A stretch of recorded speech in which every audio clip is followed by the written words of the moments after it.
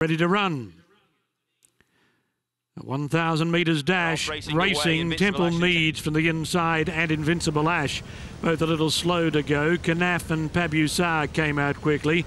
In Exile began well and Bear Behind fast away.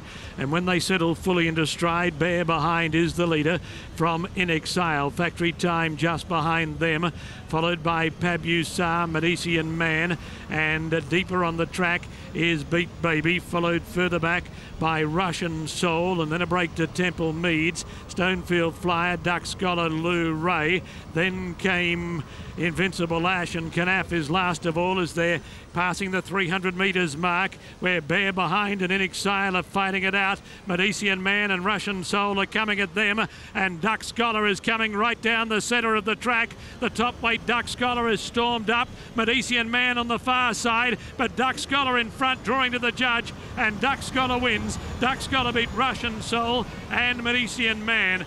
Then Bear Behind, In Exile, Lou Ray, Invincible Ash, Beat Baby, Kanaf, Factory Time.